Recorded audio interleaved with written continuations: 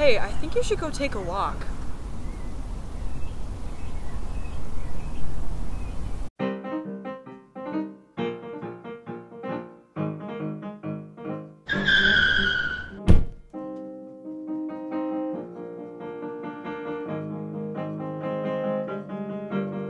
Well, integrals may be the max of Murkve's life. For the rest of us, we're looking like deer in a headlight. Yo, what does f of x dx mean? I mean, I forgot derivatives last week. What? Hey!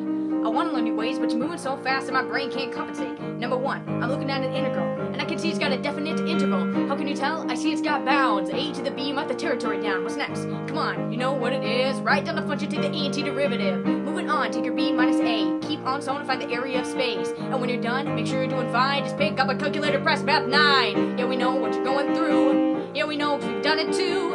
If you need a hand, just call Prime Crhyme. If you're ever feel confused and you're trying to review for the AP test, just call Prime Crhyme. Now it's asking the derivative of an integral. Can you tell what's coming next? Come on, let's take a poll. Or you're looking at the integral munching. All you gotta do is write the original function. Just when you find out that you knew what you were doing, calculus in a wrench called U substitution. If you've got an integral that needs to use the chain rule, use sub will make sure you don't look like a fool. Pick out your U in your inside layer. Solve for dx like a strategic chess player. Substitute, cancel, and antiderive. If you can do these things, then you will get a 5. Yeah, we know what you're going through. Yeah, we know 'cause we've done it too.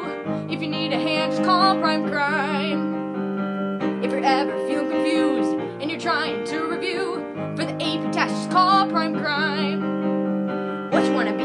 A pirate? A cook? I'll be Dr. Seuss, write calculus books. Everybody else is finding x's and y's. We sit over here spitting calculus rhymes. Consuming integrals like we're eating Pringles. Destroying derivatives like we're playing Smash Bros. So how do you deal with exponential functions? When e to the x makes brain malfunction. All you gotta do to derive is rewrite it. But now we're moving on to things that make you wanna riot. E to the negative x cubed. To find the derivative, you need a new view. By the prime of the inside to multiply by the original function that you thought would make you cry. Now you're looking to derive a line of x, but your brain's full of solid in a polar vortex. When doing with logs, it will get too clogged. The prime over crap will get you out of the fog. It's 1 over u and a u sub integral to antiderive and by c indivisible. But L that's the value of u. We get your answer. Don't forget plus c to get all the points you're after. Yeah, we know what you're going through. Yeah, we know 'cause we've done it too. If you need a hand, just call Prime Crhyme. If you're ever feeling confused and you're trying to review for the AP test, just call Prime Crhyme.